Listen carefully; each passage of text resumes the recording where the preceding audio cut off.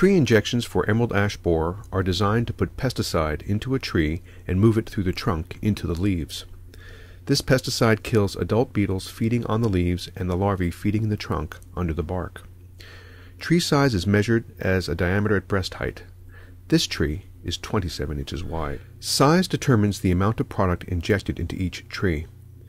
Small trees with a DBH of less than 15 inches require a low rate of product.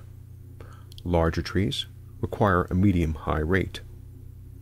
Product is measured and diluted according to label directions and placed into a plastic reservoir.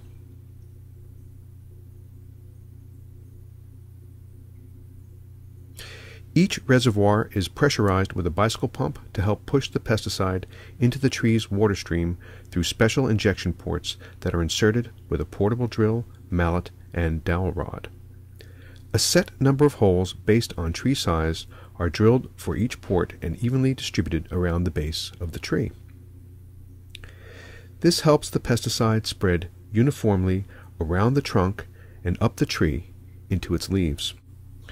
Pressurized lines are then connected to each of the injection ports.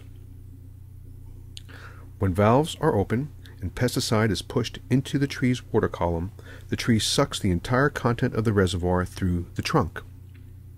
On sunny days and moderate temperatures, this happens quickly. During cool, cloudy days when trees need little water, or during hot, sunny days when drought-stressed trees are trying to conserve water, pesticide uptake is slow. After the blue fluid has left the containers and the tubes are clear, the injection is complete.